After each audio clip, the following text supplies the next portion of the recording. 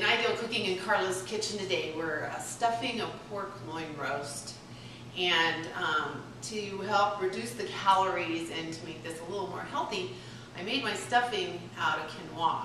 So on my website you'll see the recipe for stuffing made with quinoa. Okay, and I love this stuffing. I've always made it with breadcrumbs, but I found that I can substitute this and make it a little more healthy, and it's still really tasty.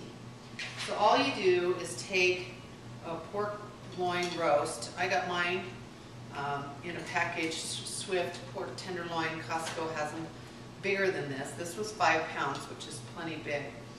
I'll get done with this, it'll serve 10. So with the stuffing and the pork loin. So I'm going to put stuffing on one side, and the other side I'm going to sprinkle with this Cavender's all-purpose Greek seasoning, like this on pork. So I'm going to sprinkle just a little bit on that. And I'm going to put that over the top, like that. That's how it looks.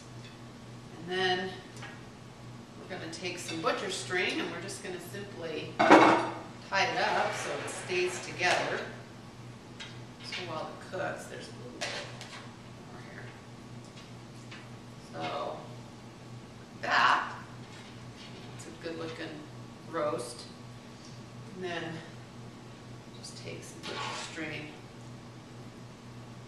tie it. I like to just keep tying it around this, and then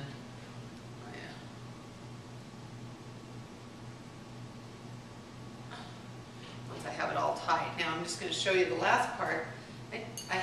I'm making my apple dessert today, so I had some cooked apples, and I like to put those on top of this.